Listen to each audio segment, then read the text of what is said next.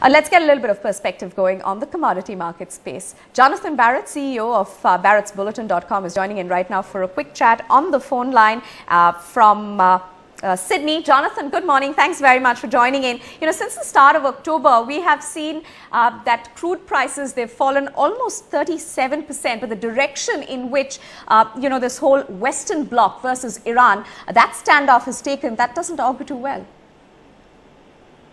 Yeah, very much so. I mean, I think when you look at the price of oil, you can really see that we've factored in this Middle Eastern premium.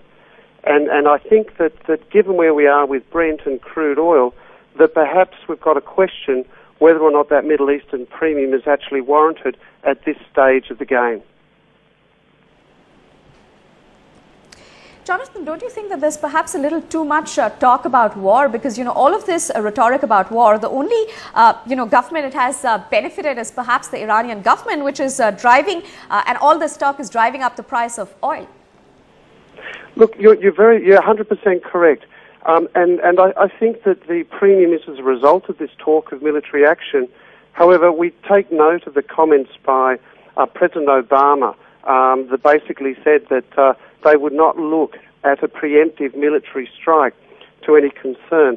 Now, we have to gauge very closely the meeting that has happened between Israel's Prime Minister and Barack Obama in the next 12 to 13 hours to gauge whether or not what will come. But at the end of the day, I feel that nothing should happen on the military side because oil is too important to all our economies to see prices escalate to levels, to historic levels. So I don't think we'll get to that level.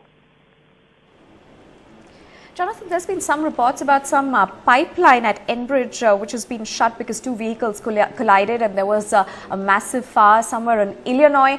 Has that had any sort of impact on the prices of crude overall, or is that something that the commodity markets are taking into account at all?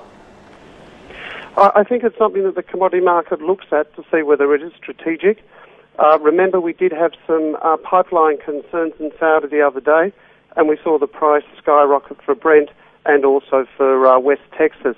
I think that's because it was of a strategic nature, but as soon as it came out, then the market realized that it had nothing to do with the conflict, developing conflict that we have in Iran. The market will monitor them, but only see them as a strategic area if, in fact, something does occur.